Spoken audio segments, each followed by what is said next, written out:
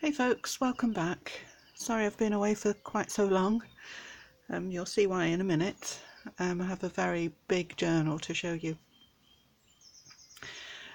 Before I do, I think I'm in the mood for a ramble today. So, if you're not interested in background, please skip ahead. Probably about 10 minutes. So, for those of you who feel you need to stay, I'm sorry.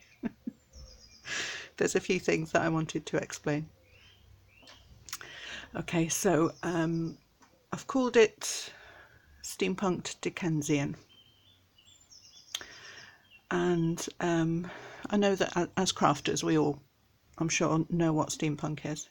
And what did surprise me was that while this project has been strewn across my dining room for the last month, and it was everywhere. Anyone who came to the house, we get a lot of drop-ins and visitors. So anyone who's here, naturally they say, "Oh, what are you working on?" And I'm surprised that actually nobody knows what steampunk is. If they're not of that crafting world. And I say to people, "Oh, I'm sure you'll know it if you see it," and I'll show them pictures on the phone or something, and they still, never seen it before. So I found that quite interesting.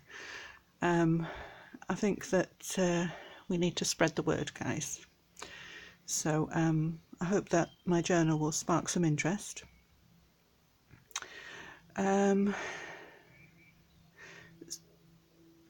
Now then, what shall I talk about first? Okay,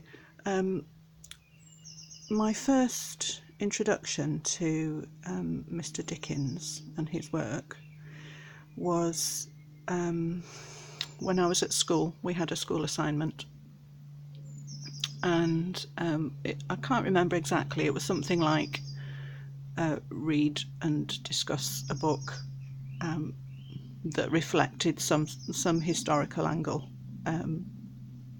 about the time it was written. I can't remember the specifics, but I wasn't sure what to read. So when I'm not sure, I always go and ask my big brother. He's very clever.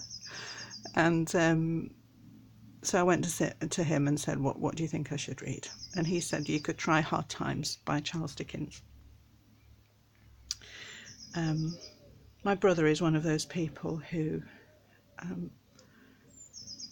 he seems to know everything, whatever the conversation is, you always come away from it you feel like you've learned something, or an angle or a possibility that you'd never considered before. He's a really interesting person to listen to. So anyway, Hard Times. So I went away and I read that, and it was, oh my goodness, the most boring book I've ever, not boring, depressing, the most depressing book that I've ever read. I was probably about 14 at the time. So I ploughed through because it was for school. And at the end of it, I said to him, well, what did you give me that for?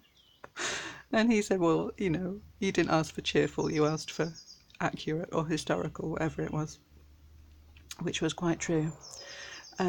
So I thought to myself, if I never read another Dickens, I would die happy. And Mr. Dickens and I parted company for quite a number of years. What I need to just mention is that when you grow up with parents, foreign parents, my parents are not from this country, even though I grew up here, you get a very different cultural immersion. You just don't get the same influence that a child with native parents would get.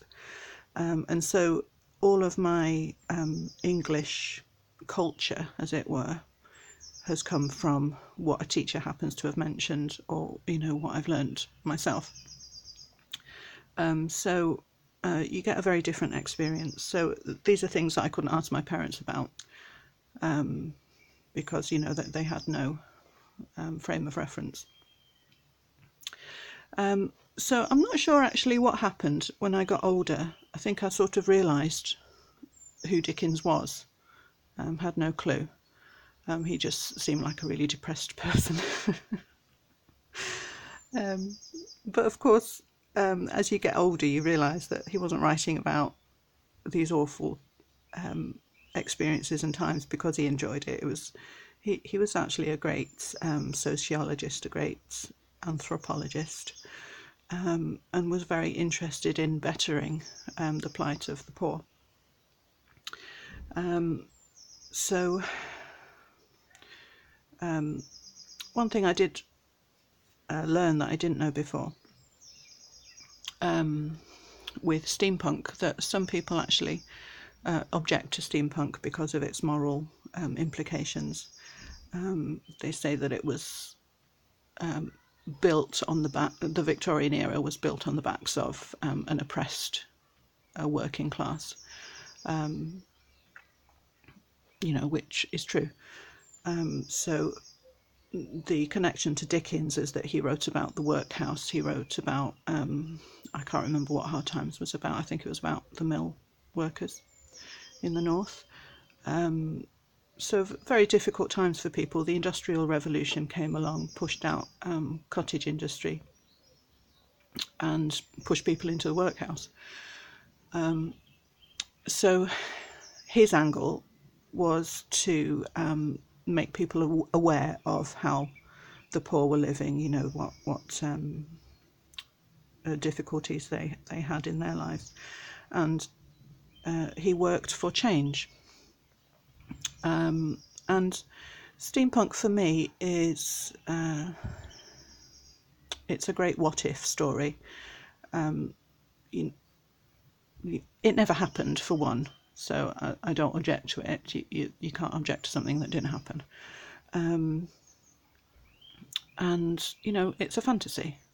It's about what if. It's about what if one person had changed the course of history. What if society had taken a different turn, or some new discovery, set us on a different course, or some new technology that we've discovered. How would it have changed people? And it's about exploration and discovery and using knowledge and science and new challenges. And it's all about doing it with style, of course. So I have no objection on those grounds, and I'm sure that most of us view it the same way, just as a fantasy, just as a style, a genre almost.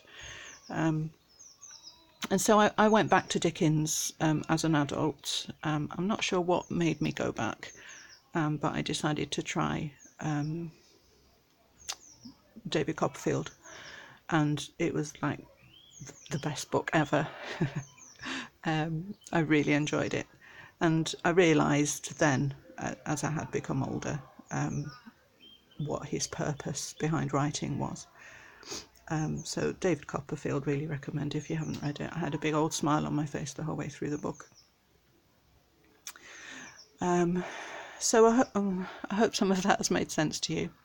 I'm just going to pause to close the door. Okay, it was nice to hear the birds, but the school children have come out on the field now. Them pesky kids making noise and enjoying the sunshine. Okay, so the other thing that I wanted to talk about, which was also an influence on my take on this subject, was H.G. Wells, and especially his time machine story. I don't know whether you may have seen the movies, you may have read the book. I've seen the newer movie, the one with Guy Pearce. I haven't seen the older one because I think I tended to avoid things that were a bit scary when I was younger. So the new film, if you haven't, I'm saying new, it's probably 15 years old now. It's brilliant.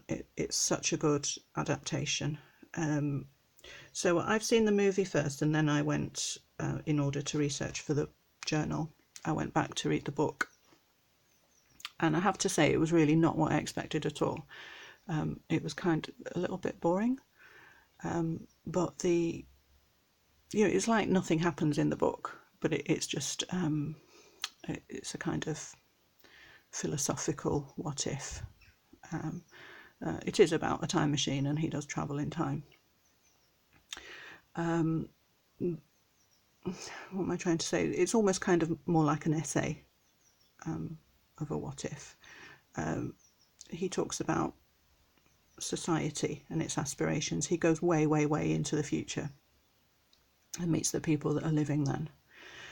He talks about bioengineering of animals and crops.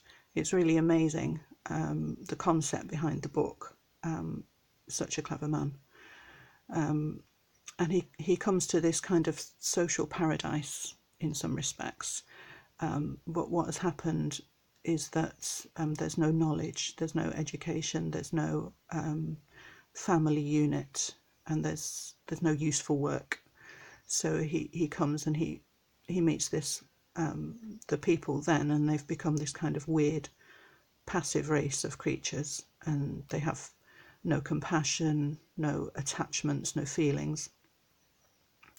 And he says, what does he say? He says the artistic spirit in mankind had faded into contented inactivity. And the book reads almost as a warning for us to hold on to these things, these things that make us human.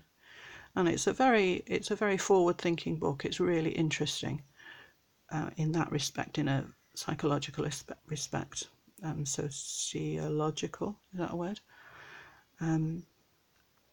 But as an action adventure, really boring. The film, on the other hand, is a fantastic adaptation. It really holds true to the heart of the book, but makes it a bit more exciting for the screen. Guy Pearce is brilliant in everything, I have to say. I really enjoy everything that he's in. So that is Dickens. So Mr. Dickens and I are friends again, and that is Mr. H.G. Wells, and that is steampunk for me. So I hope that you enjoy my take on it. Am I ready to open the book? Let me just see how long it's been.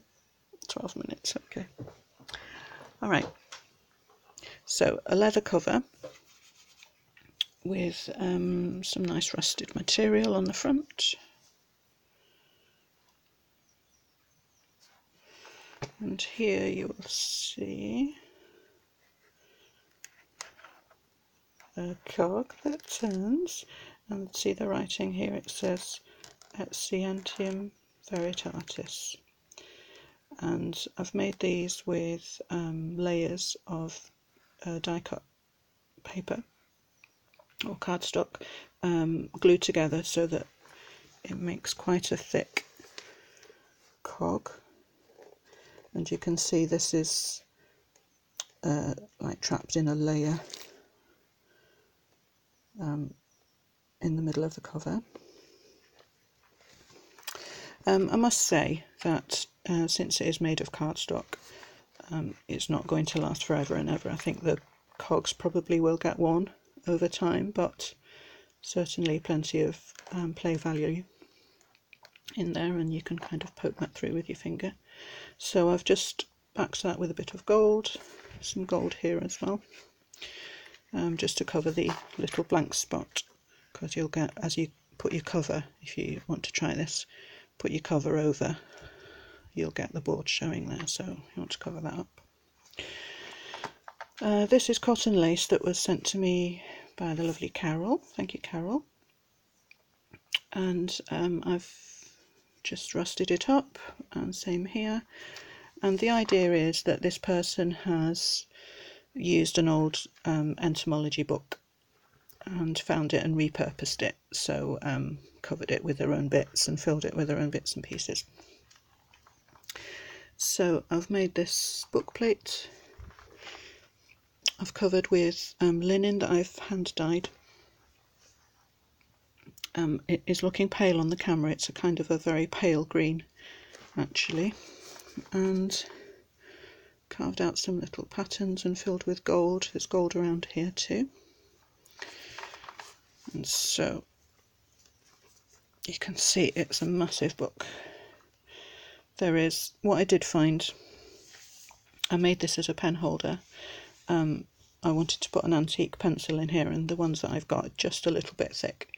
They do fit, but it just restricts the movement a little bit, so I thought it would be better if you had something finer to put that in there. That will be fine.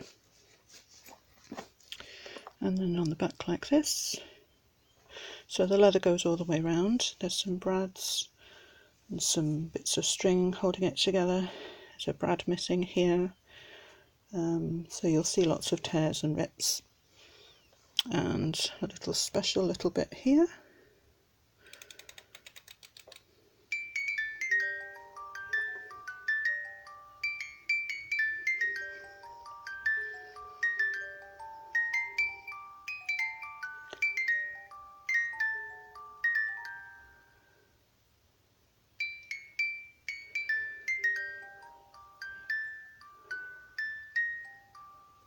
So cool little thing there.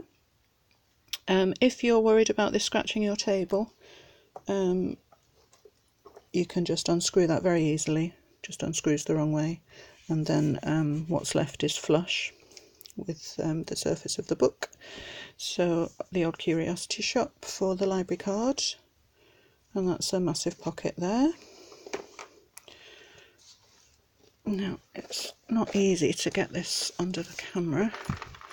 Okay, I'm going to try and show you the charms. So as you can see, they kind of drape down as the book sits on its back like that, in these kind of drapey shapes. Lots of chains. I've concentrated on, yeah, can't do this one-handed. I've concentrated on these kind of Victorian cut glass beads that are very pretty. And then you get these drapes here. And then a couple of charms. There's a globe, some more glass beads. I've drilled a pen nib, a vintage one. This is a, I want to say gramophone, but it isn't, is it? It's, I think it's a French horn or something, you know, just a steampunk charm. Binoculars, black pearl, and yeah, I might have to put it down there. Yeah. Okay. There's a dragonfly, there's another drape here, some little cog. Okay. There's a reason people don't make books this big. Okay. So, let's go inside.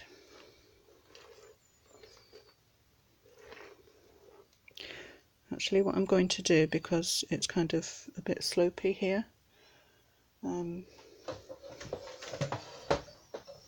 go away, guys.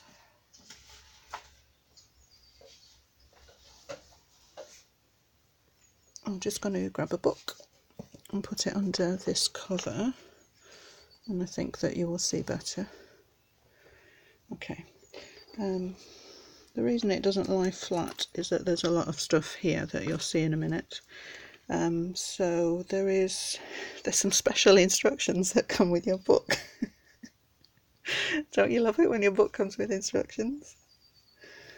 Okay, so I'll come to that in a minute.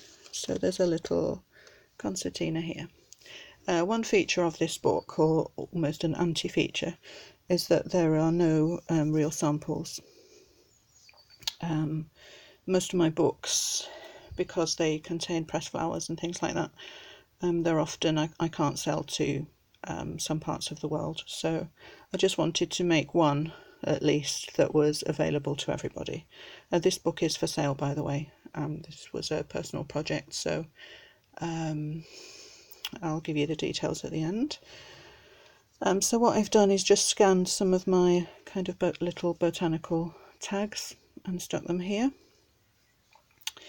I don't know if I can show you this. I managed to find some bronze sewing thread, which is very cool. It looks really nice on the pages. Don't know how well it's going to show.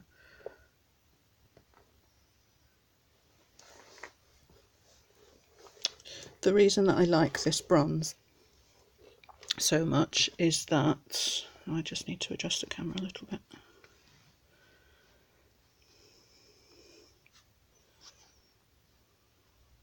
Okay. Is that it's not too glittery and glitzy and sparkly, so it's subtle. It gives a really nice effect, very steampunk.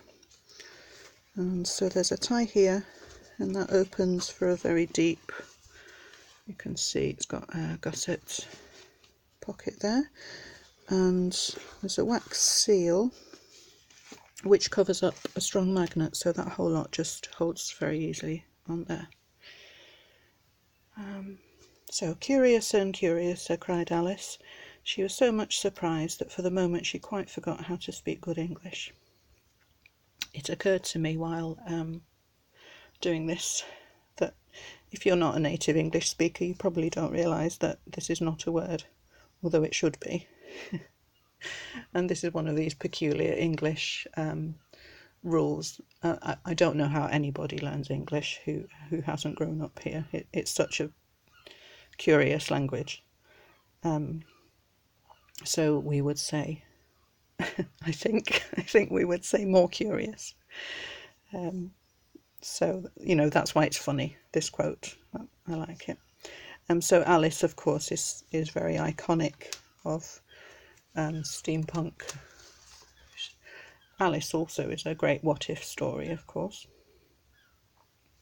This little section is its own signature. So I've done some Eva pockets. I've made a little section here. You know how a lot of people say, I wouldn't want to write in it because it's, you know, I don't want to spoil it.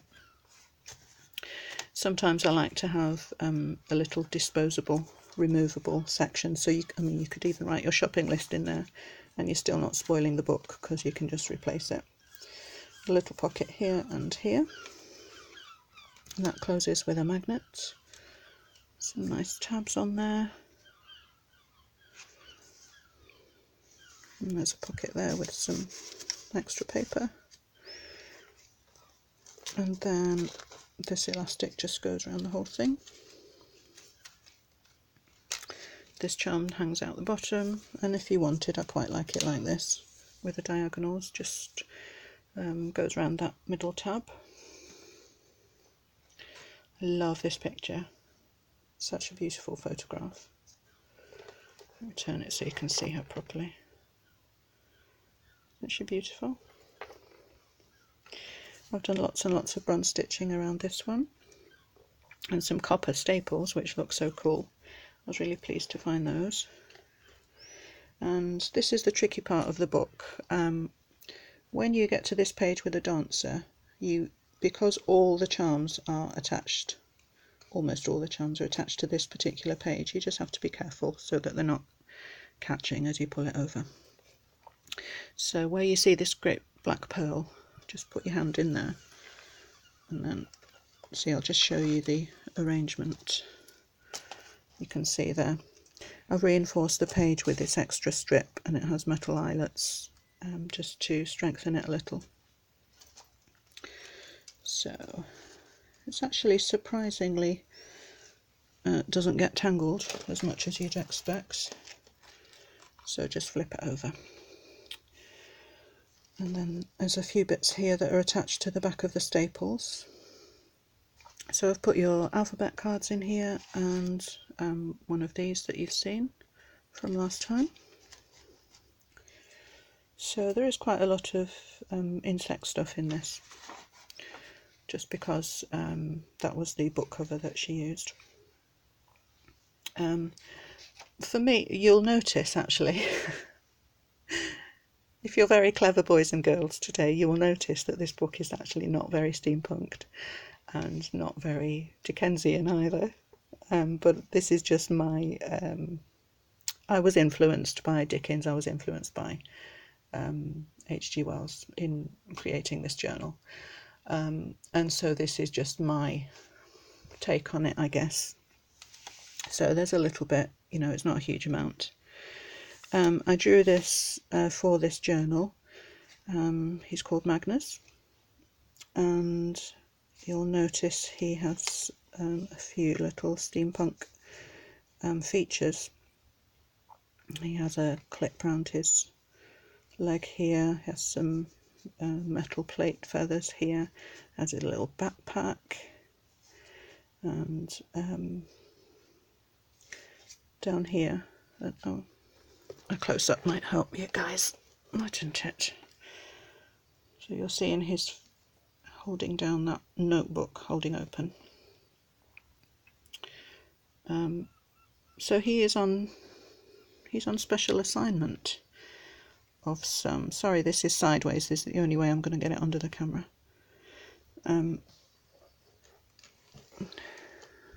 On some undisclosed special assignment, and he has stopped for a moment on this rock to have a rest and get his bearings and just check his directions.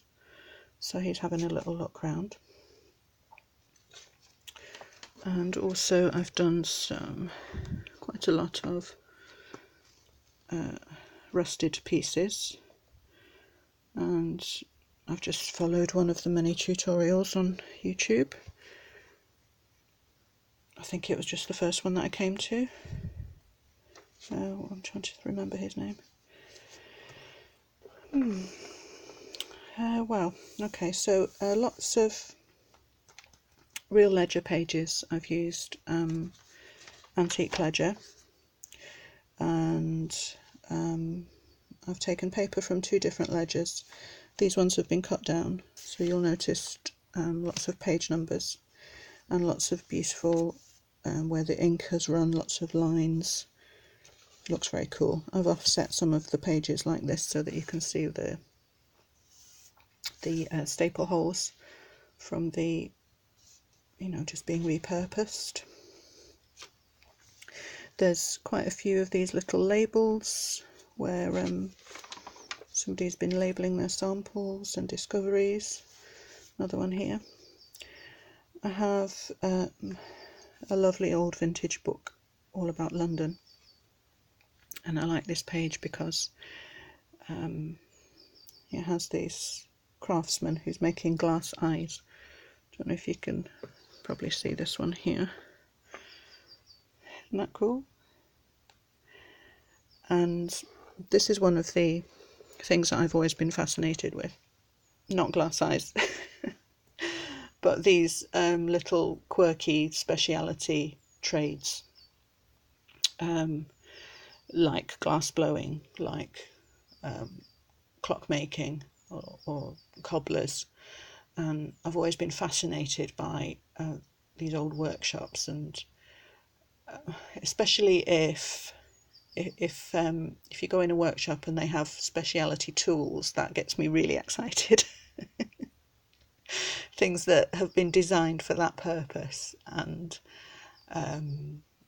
you know, nobody else in the world would use them for anything, but for you it's an essential part of your kit. And I think that's really cool. So glass blowers here. I really like this page with the little eyes looking up from the table. So some collaging. This is the other side of the London. This is all about London's smallest houses. It's quite interesting. So there's a house here in that little section, and there's a tiny little house there. When I see an adult on a bicycle, I do not despair for the future of the human race. That's from H.G. Wells.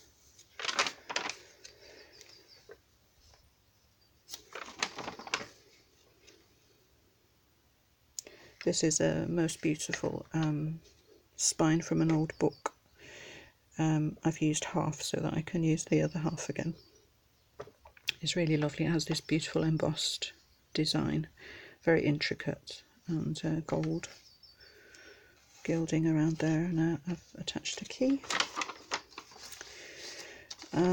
This was interesting. I don't know if you guys have heard of the Cottingley fairies. I'm sure you probably have. It was a famous hoax, and this girl and her cousin, I think, borrowed their father's camera, one father's camera, and took a series of photographs without telling anybody in the garden with these fairies. And it was believed for, I don't know when they discovered it was a hoax, I think quite a number of years later. This is a letter from Arthur Conan Doyle, who believed the story, and he's writing here to Elsie Wright, one of the girls. And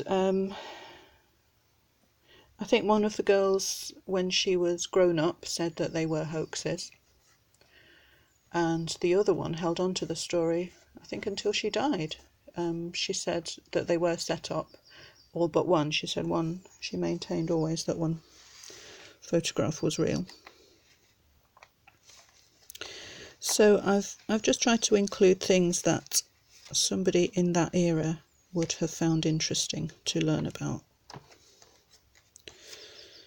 So some more rusted pieces. This is actually a piece of lace, but it does look quite cool.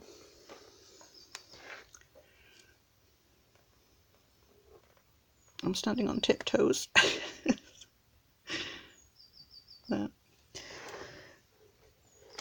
Sorry about the... I can just about stand on tiptoes, but I can't stand still on tiptoes. So sorry about the shaking. I've included some old patents from the patent office. Lovely old illuminated manuscript. And some pockets here, so they all open like this.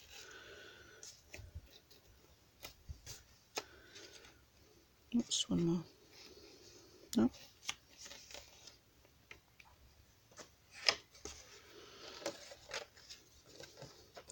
So this small one has your letter from the bookmaker, and then I've got two big tags for the big pockets. And I'm doing a digital kit for this journal, and I will do a short video afterwards showing you the kit. So some of the tags and envelopes are included there. So this is the London book again. So some of those nice shop signs. Apparently they were banned by Charles II because they were a danger of falling down. But they're quite cool. We like the sort of touristy aspect of it now. I'll just show you a close-up of this because it's quite cool, this metal effect. Oh, Andy Skinner, that was him. So I followed Andy Skinner, and I think he does a few, but I just followed the first one and it came out as I wanted it, so that's fine. Some of them, other videos will show how you can get more texture, but for what I wanted, that was fine. I have to say though, the paint that he uses, it's expensive, and you know, if you'd rather not shell out, he uses a brown paint, a brown paint and a black paint, and then goes over with graphite pencil. So if you don't want to shell out, there are different videos that would give you other ideas. Okay, so you'll see lots of texture on the pages where I've embossed, and so much inking, guys. I think half the weight of this book is probably ink. Inkier and inkier, cried me. So I've done heavy tea dyeing to start with. I've done some splashes, done the embossing, done the stenciling, and I've distressed around all the pages in two colours. I used walnut stain and black soot, which gives a nice kind of a heavy, grungy look. so much grungier, of course, than I would normally do. So much time to distress edges of pages. I was doing so many that I ended up timing myself because I was so bored. So I thought, I wonder how long this is taking.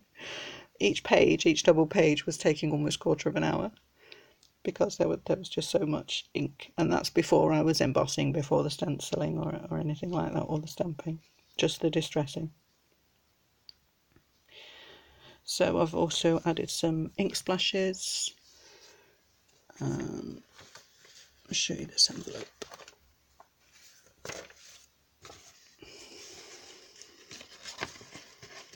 So I won't open it, it's just an envelope.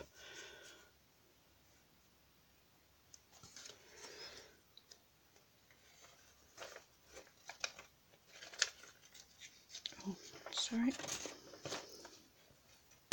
Oh, charm. Made a little resin charm with, I'm going to show. So I've got an owl on one side and some steampunky stuff there, cogs and wheels.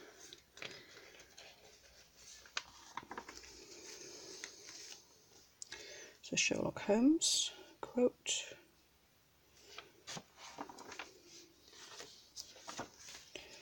So these pages actually die really beautifully, the ledger pages. This is the ledger you'll see with the numbers that I've cut down and the lines. And this one also is ledger, but it's quite plain. Very, very faint writing lines. So this is the size that I went by. This is actually the size of this particular book. There are a lot of genuine pages here. So some stamping, some nice staple imprints. And this one I did, sorry about the sideways business. So I've embossed the cardstock first and then cut out, just freehand cut out a mushroom shape and rusted it up.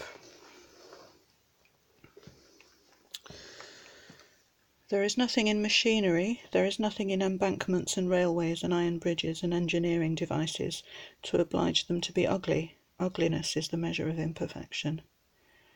That was from H.G. Wells, which I think is a really cool quote because steampunk is so stylish and it's all about beautiful instruments and brass and lovely stuff.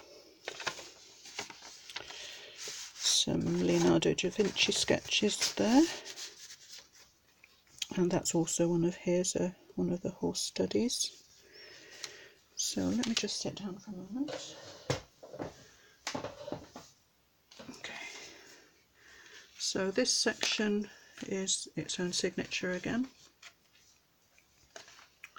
So we have two tabs here that open. There's some extra writing.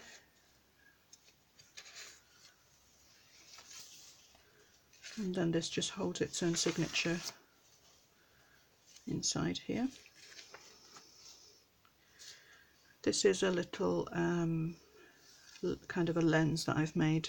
So the idea is that you would hover this over your book page and it reveals secret messages. It's like a kind of a treasure hunter's thing.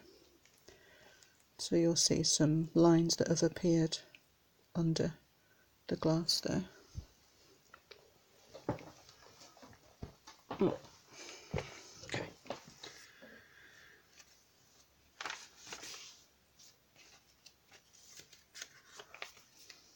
Some copper stamping, there's a fern leaf transfer.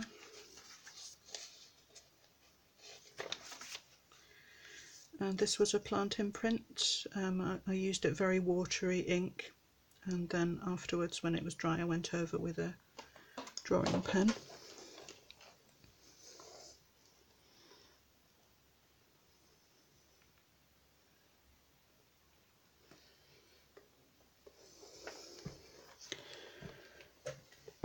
Oh, when I'm sat down I can't see.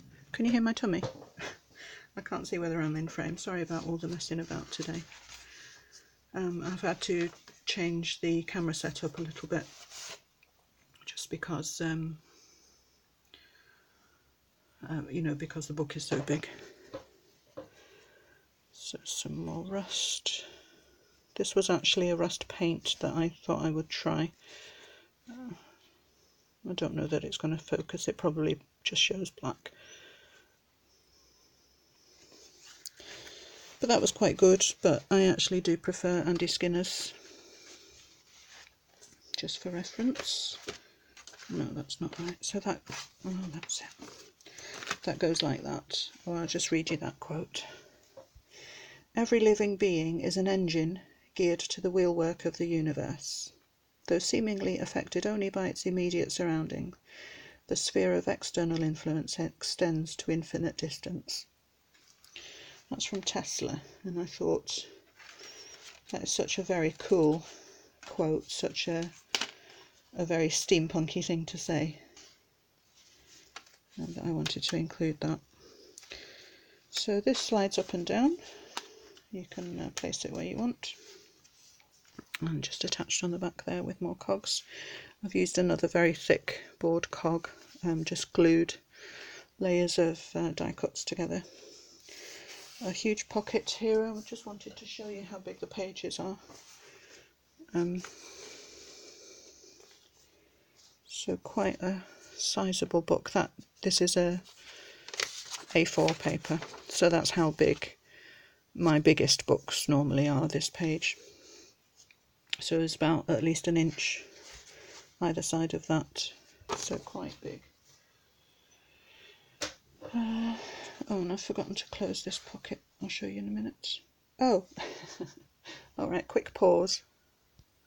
Okay, so this is what's supposed to live in this pocket. So I've put some blueprints and more patents. So you have all these interesting things, typewriters, what else have we got? Planetarium, another typewriter, stopwatch. The reason they're not in the book is that I was going to redo these. I decided I wanted them a bit bigger to fill the page a bit better.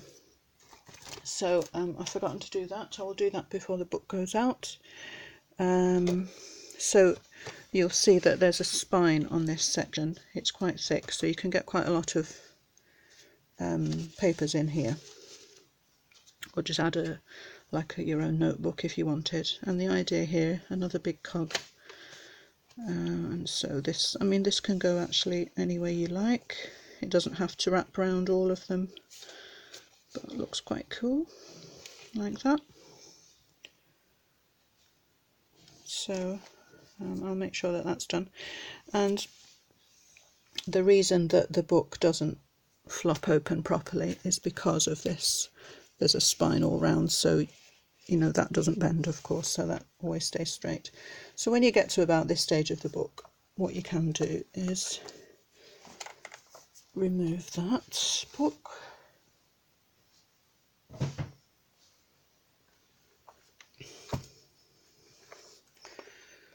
And it's going to sit a bit better for you.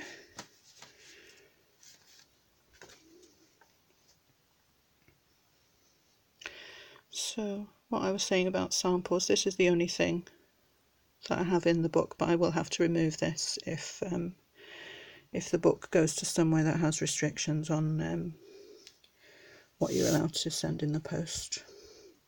So some nice splashes here too. I like that page.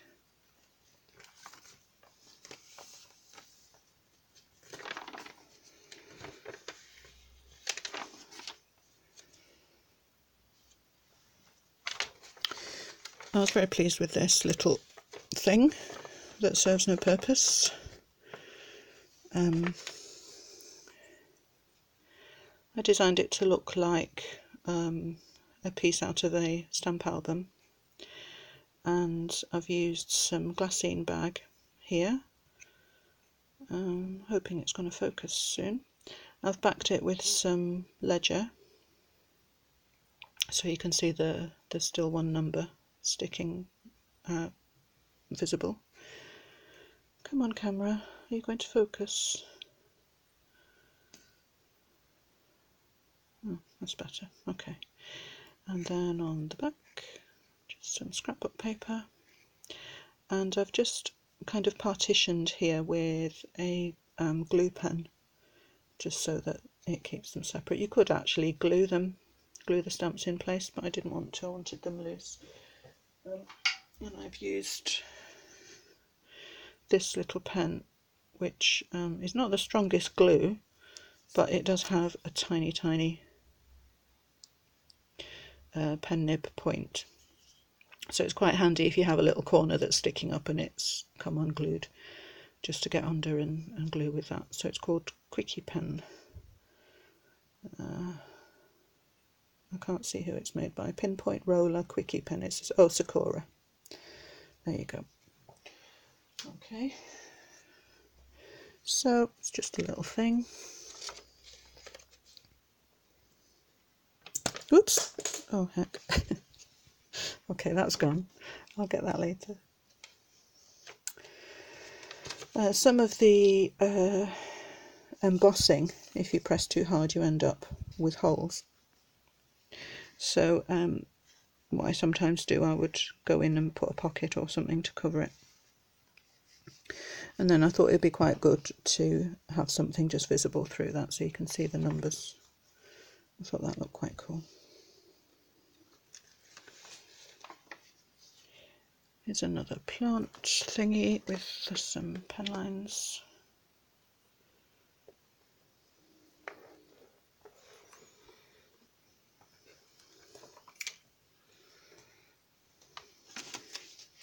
Some of the labels I've put on ball chain, which I really like, some bronze chain. Another envelope. I've rusted also some of that vine trim. It looks good.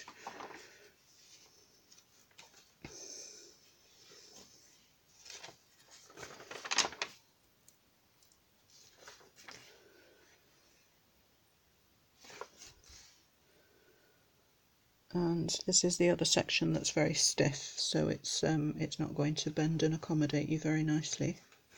It's slightly badly behaved, but it's another opening thing. Some of the charms are on this page. So you have a nice big pocket here, and this I got the old Curiosity Shop paper pack, and I've used a few of their papers here.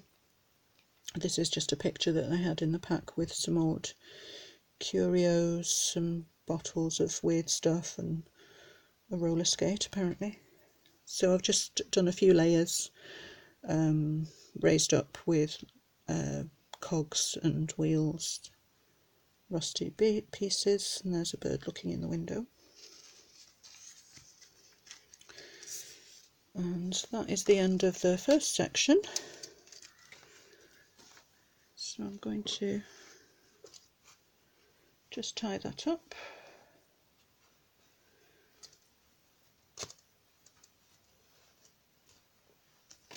Okay. Right then.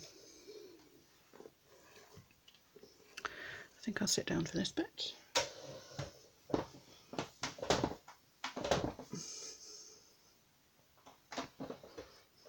Okay. Sorry.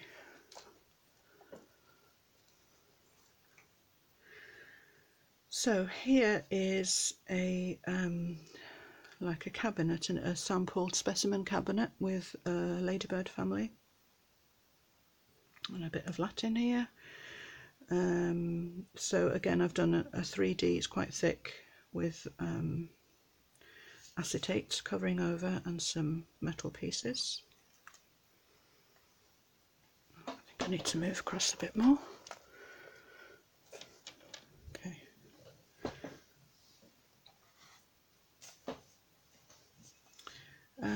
The book, it's kind of two books really, quite a lot of it. You could go backwards, you could go forwards. I think I prefer forwards. More rusty pieces and more lots of ledger. I'm going to try and go a bit faster. The whole world is a series of miracles, but we're so used to them we call them ordinary things. A quote from Hans Christian Andersen.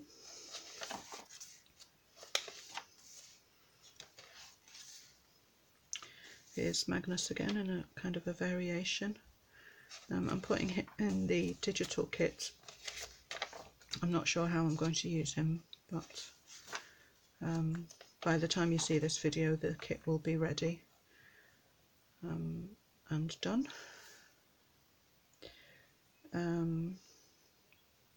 This page, I chose this because I thought it was quite nice that it had the second-hand bookshops there, but what I didn't realise till later, it says here, London is the most wonderful city in the world. Well, I grew up in London and that's questionable, but we'll carry on. It has never been equalled and is never likely to be surpassed. It contains within itself every aspect of life and of human nature, all the things man builds for himself with his hands or only sees with the eyes of vision. It is kind and cruel, ugly and beautiful, drab and many-coloured, full of hopes and despairs, loves and hates, prayers and cursings, sin and holiness, worldliness and unworldliness, the gold and purple of Tyre and the rags of Lazarus. And I thought that fitted really well with the steampunk idea, but actually quite by accident. I'm just going to show you a close-up, so I've used some more hang on. God. Goodness. Right. Oh, if you could see what I was doing, guys, I'm like a contortionist this morning. So I can't even see if that shows where I'm standing. It's kind of another embossed like that mushroom was, but looks quite cool. Embossed and then rusted with the cogs and wheels.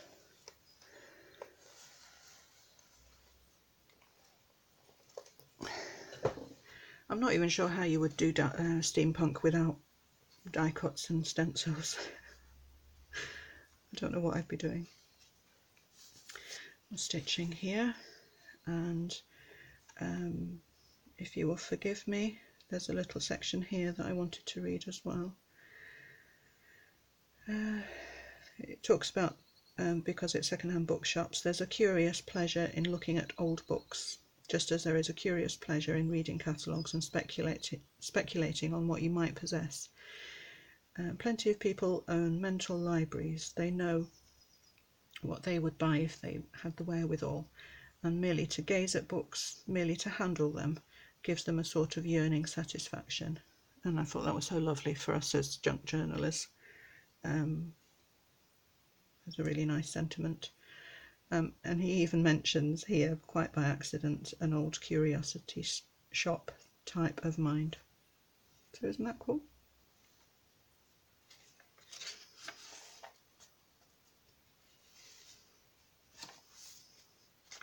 More patents of a weird horse blankie.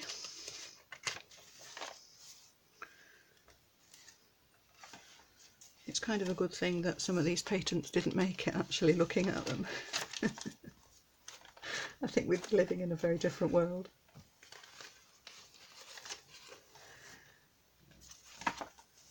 So this is another section with a spine. I've put some nice metal corners on here. So there's a lot of space here. I've just put in there all the journaling cards that I didn't have room for in the end on the pages. So they're all there. Various curiosities. This is another Leonardo one, which we know, I don't have to tell you that. But you'll notice these strategically placed, not a fig leaf, but close enough. And this one, I was actually in two minds to put this in, because it's about curiosities, and I didn't want it to look like a freak show. That's the reason I've put this photograph in. But people in Victorian times, you know, and us, you know, today we do find interesting people who are different to ourselves. So I wanted it for that angle. Just, you can be curious about something without wanting to, you know, commit genocide or something, to be extreme. But I thought this photograph was really beautiful, a very beautiful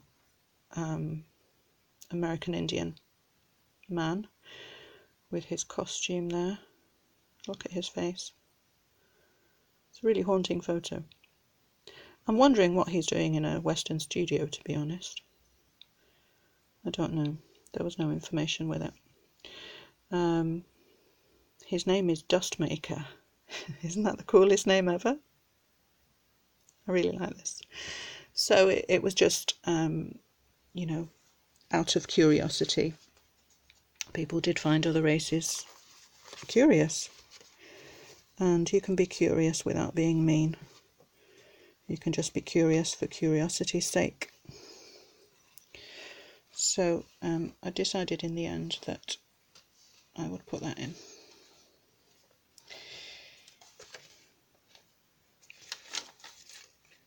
So that's the alphabet practice. Just added a steampunky type thing to the background.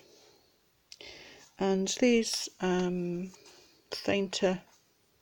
Oh, I'll show you actually on the index card, that will be easier. This gorgeous Alice portrait with more stitching around and more journaling cards.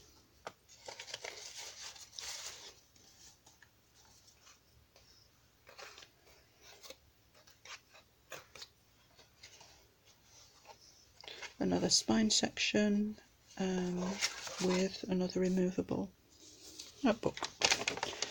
So, plenty of pages here, so again you could replace this if you wanted. And on the back, why sometimes I've believed as many as 6 impossible things before breakfast. So, weird Victorian lady, fairy lady. There, she looked as though that was something that she might say. Actually, I'm not sure who said that. I don't think it was Alice, was it? Was it somebody at the tea party? I don't know. Maybe the Queen? The quote on this one says, "Logic will take you from A to B, imagination will take you everywhere," from Mr. Einstein, and I thought that was such a cool quote to put in a steampunk journal, because it is all about your imagination, really, since it never actually happened. Then the sky's the limit. I've put a rusted frame around Alice here. And these stamps I've had in my stash, just been in the cupboard for about, I don't know, must be over 10 years. I've never used them. But I thought that was really cool to do a kind of a address book type thing. I don't think there's anything on those pages. And I've cut die cut leather out of the cover leather and put it on this rusted trellis.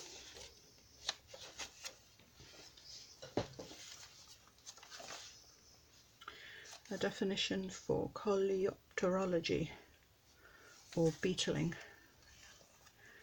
apparently, as it's known. Some weird locusts that they had in medieval times. So this is kind of about the stories and collections and weird and wonderful stuff that this person has heard about and is doing research about. Another cut out rusted mushroom.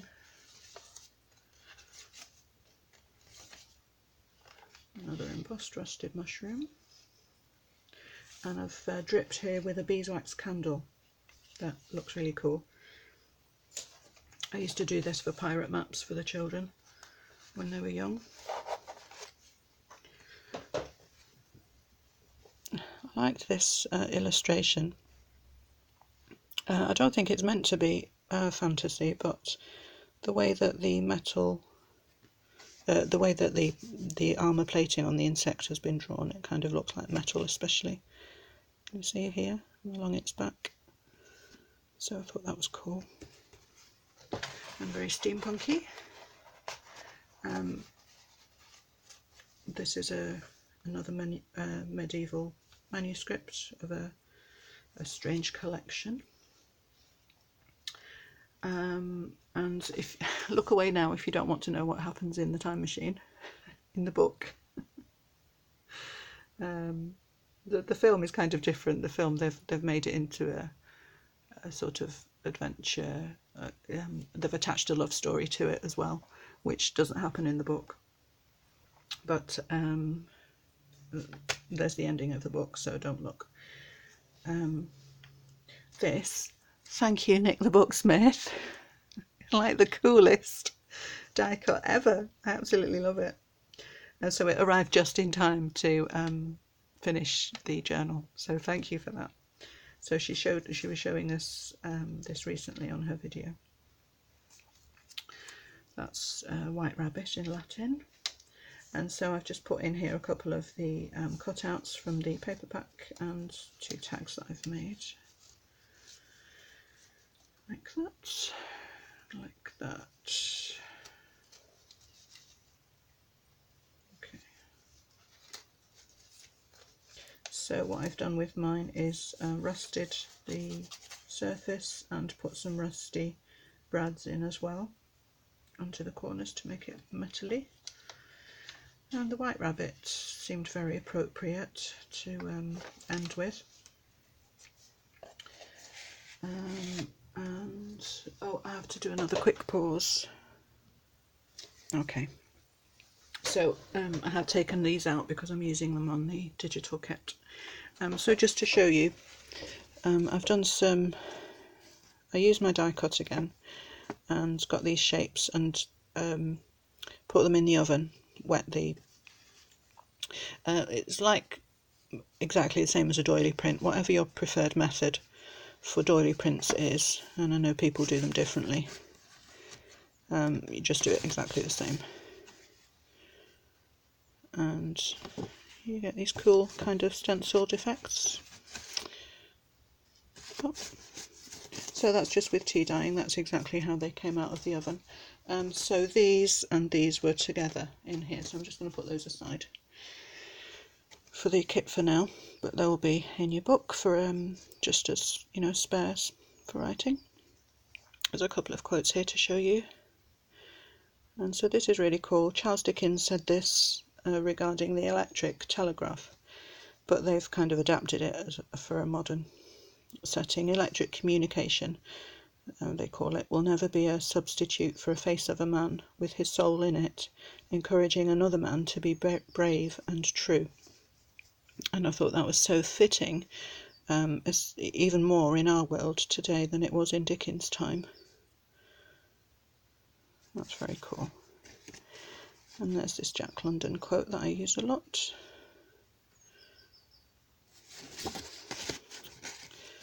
And another Dickens to pause and read.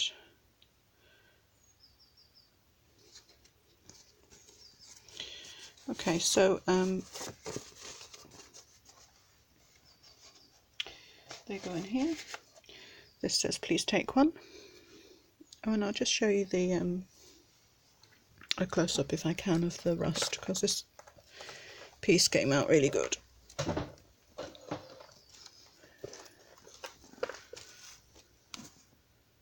There. So you can see just along the edges there, where the graphite pencil gives it a kind of as though the metal has just been worn along the edges. I'll just try and inch my fingers along like an inchworm. Put some rusty ring on there, and you'll notice this one has just fallen out. It's just empty because it's so old. And see on that side and along here I've just done some just went over a little bit with what's it called, gilding wax, a bit of copper, and that gave a nice finish to it.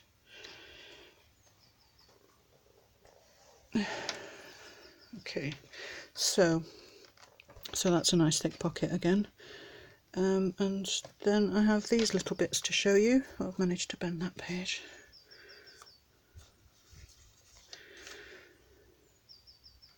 Okay. Yeah. Oh, and I've nearly forgotten to show you that. So this is actually the little notebook that Magnus holds in his talon. This is one of those things that you find in charity shops a lot here, quite often. I think people buy them on their holidays. It's like a little money purse. I've removed the back section just to make it a bit thinner. But you get these cool pockets in them. And I always like them when I see them. And I have had two in my drawer for ages and I never know what to do with them. They're actually no good as a purse because they don't fit our money. And I've removed the plastic trim that they often come with along the edges because it kind of looks a bit tacky, but the leather is really worn on this one. It's really lovely. So I'll definitely be buying every one that I see in future. So I just made that into a notebook. A Walt Whitman quote. There's a little vintage stamp. So this is designed to look like the notebook that Magnus holds, which I did originally have it in one of those thick pockets, but I think the book sits better if it's not in there, so you can do what you want with that one. Okay, so in here we have an elastic closure over a clockwork, and I've put a washer under the face of the clock there so that the elastic has room to get under. Some metal corners.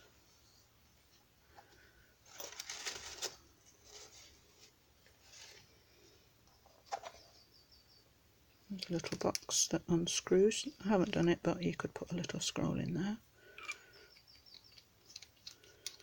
There's a nice brass fitting. This I found in an antique shop. I don't think it is antique, but it's pretty old and it looks cool. Another clockwork. Some spare labels for her specimens. A little pencil stub, a little stub of candle wax, wax seal. This is one of those super cool wind-up keys. I love those. This is included perhaps because it was new technology that was discovered. It's a piece of very beautiful agate stone. And these two little things, is that all of them? There's the extra pen nib. This is a magnifying glass that closes with a magnet, and so that's designed just to use in your book. And this little clock. So these are actually surprisingly nicely designed. They're only cheap Chinese bits. Just seeing if it will focus for me. You know, very inexpensive. It's not going to, is it? Okay, but you know, a nice little trinket to include. And the paper I'm just putting so that they don't rattle around when I pick up the book for you, but you don't have to have that in. So that snaps shut and it's quite secure. And then this you see is the music box. One other little story that I wanted to tell you that I forgot, that when I was a little girl, oh goodness, this is already more than an hour, sorry. When I was a little girl, try to be quick, I used to go and visit an old lady who lived at the end of our street, who was a very cool person. She kind of took me under her wing a bit, and I used to visit her. She used to let me read to her, and she was very influential in my Englishness, I should say. She had a typewriter and she used to let me read play with her typewriter. and you know, we'd talk and she'd tell me stories. The typewriter was just absolutely fascinating to me, and I've always had, I think, a fascination for mechanical things, things that are not powered except by turning a handle or pressing keys or something like that, like clocks, like typewriters. And I had one of these music boxes when I was young, and I remember hours and hours and hours, just days, looking at it, going round and round, picking up the notes as it goes round. So I thought it was really cool to include this mechanism so that it's showing. So that I've done a faux metal plate here, and I've used this little box section to cover up the plastic section of the music box, so that you can just see this cool metal part. This lady was she introduced me to the flower fairies. Actually, she had bought me one of the seasons books, all the seasons books, and I think that was where my love of wildflowers and things like that started, to be honest. I had learnt all the names of the plants and memorised so many of the poems when I was little. Of course, I don't know them anymore. That's what age does to you, I'm afraid, and not using skills that you have. So I'm in the process now of learning these plant names again. And one more thing to show you, and I think this is my favourite part. You've seen these already on Instagram. So I have done this little box here, and there is I'll stand up. There is a ribbon to help you get these out. Last time when I had made those butterfly photographic slides that you saw a minute ago, or 45 minutes ago, when I had made those for the last book, I decided I would look on eBay and see if I could get some vintage microscope slides. So sadly they turned out to be very expensive and not cost effective at all if you're selling a book. But you know, if you were doing that if you're making yourself a journal and doing it as a hobby, very, very beautiful things. These old Victorian slides that it would be quite an investment. You know, I mean, you're not going to make money off them, but a personal would be nice to invest the money in for your own personal pleasure. That's what I'm trying to say. So I can't remember now because it was like a month ago, but I think I actually got this from eBay, and I've just printed it on here because there was space on the page, so it doesn't have to be on tracing paper. The point I'm trying to make is it looks transparent here because it's on tracing paper. But when you don't know if you've ever been really close to you don't want to get too close to a live spider, I imagine, but if they're dead, I don't mind having a good close look. And sometimes you get these tiny little spiders that you find like on the windowsill or something, and they're so delicate and so fine and so thin that they do actually look transparent. So the point of all that rambling is that I've just copied what I saw here. And what I did, instead of putting a spider in here, I've just painted that with watercolour, and it looks quite effective. And I've just done the rest of the slide. I've used glass microscope slides, and I really like the feel of the glass over the acetate. For one thing, you don't get the static, and they're kind of a bit heavier, of course. Can you see how they've done this? It's actually a hand-drawn design. So as well as this being a functional, something for study, something for research, they've taken the time to make it beautiful as well, and I think that's really cool.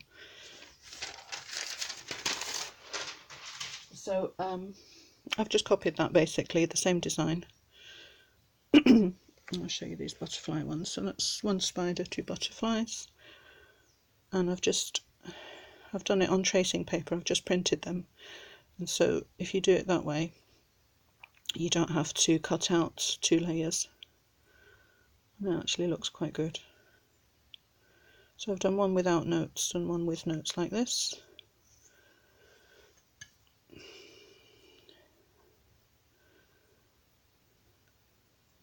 Not doing a very good job of showing you, sorry. So that's what that looks like. So guys, the journal will be for sale the day that I post the video. I'm going to, excuse my tummy rumbling, I'm going to put it for sale 10 p.m. GMT time, that's British time. And so if you can just Google GMT time and it will tell you what time it is in your country. So 10 p.m, 10 in the evening, on the day that you see this video. I'm not sure what, it's not today for me, but it's today for you. And after this video, you will see also, if you're interested in a digital kit that goes with this journal, there'll be a digital kit video. So just, excuse me, just probably about 10 minutes following this to show you the kit, and we'll let you know that it's for sale on the website. So, so sorry. My tummy's rumbling, my throat's going up. Obviously, I've been talking for too long. If you're still here and you haven't fallen asleep or gone into a coma, thank you so much, guys. I really appreciate your support and that you're interested in what I have to say. I will see you next time. Bye, folks.